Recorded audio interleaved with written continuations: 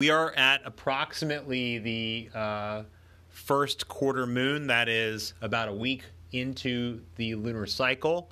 And as you can tell here, it gives us some immensely contrasty craters, and this is because effectively the light is coming in from here, and it's coming, of course, from our sun, and it's then entering the moon at about a 90-degree angle. And that 90-degree angle is what causes the shadows to be apparently very long. Just like when the sun is very low in the sky and it causes your shadow to be longer, the same thing is effectively happening here on the moon.